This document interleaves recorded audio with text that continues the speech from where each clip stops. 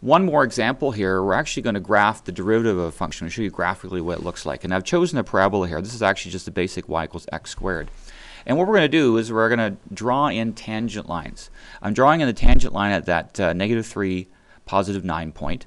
And the tangent line looks like this. And if you read the slope of it, for example, I go from here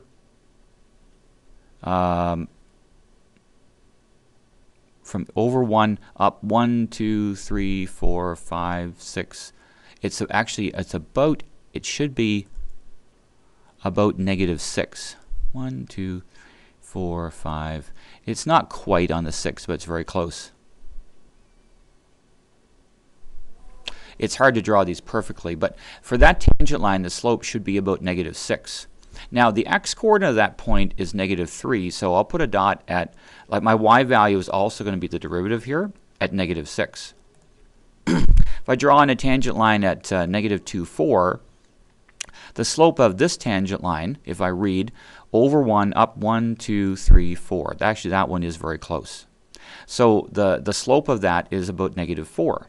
And so I'll put a dot at -4. And then I'll draw one here at the point -1, 1. And so we can see that the slope of that is about -2 because over 1 up 2 or down 1 across, down 2 across 1. So the slope of that's -2.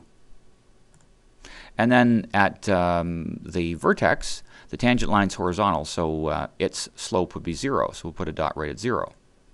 And then at 1, over 1 up 2, so the slope is 2 there. Put a dot at 2. And one more. Drawing that at the 2, 4 point. And if you read from the graph, over 1, up 1, 2, 3, 4. So the slope is about 4. So if we draw a line through them, that is actually the graph of the derivative. And actually, if I remove all those tangent lines, so the graph looks better. So this is the derivative of the original parabola. The original parabola was